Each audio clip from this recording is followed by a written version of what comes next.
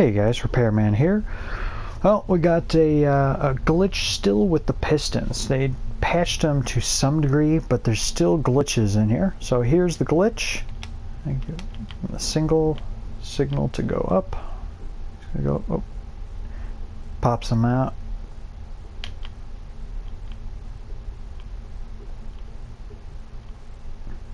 Oh, popped right through there. Go down a little bit so you can see it. Normally it shoots them up. Sometimes it'll shoot up part way and pop out. Sometimes he's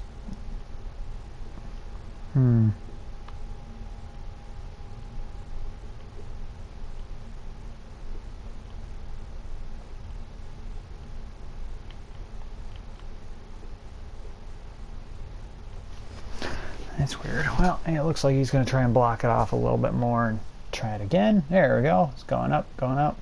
And he glitches through the pistons and falls back down. So there it is. Alright, so now come in here. I'm going to do the same. Of course, hopefully it gets out the way. Alright, now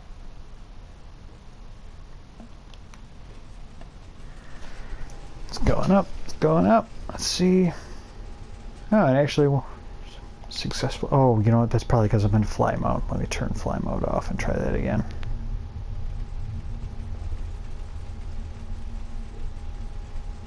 Oh, yeah, and there, glitched through the pistons again. So, it seems a little more stable than it used to be, but it's still mostly it's mostly glitchy.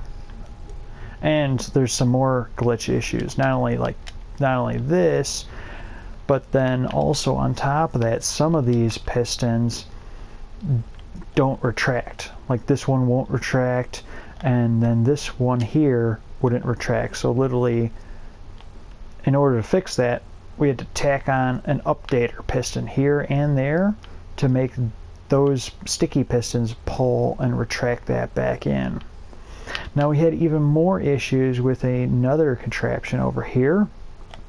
I'm going to show you when all these are retracted. If I pull this lever, all will go out, pull it back, not all of them go in. Of course though, just like the others, if you update them with a block, they'll retract, whether it's from the top, the bottom, the sides.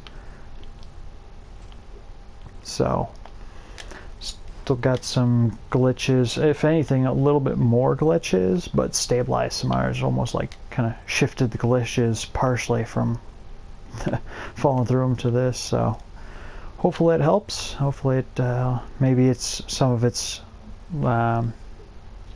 something that could be fixed in the next patch or something. But if you guys need more details, let me know. It's Repairman signing out.